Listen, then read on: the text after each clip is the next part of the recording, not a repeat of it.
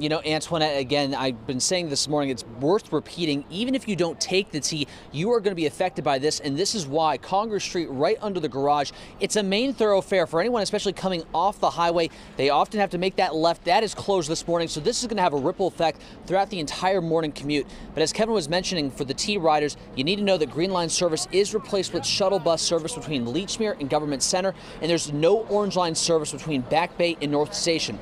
Now, all of this is because of a severely deteriorated underground column near the Haymarket station that's causing structural concerns above. You'll remember earlier this year, there was a partial collapse at this very garage where a man lost his life.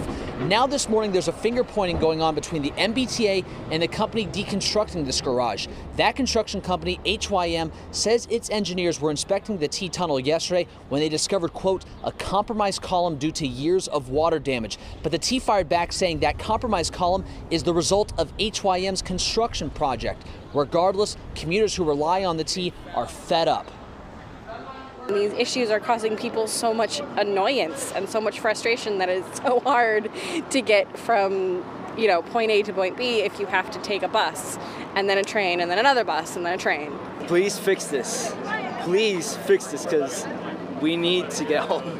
We need to get from place to place, and this is not acceptable.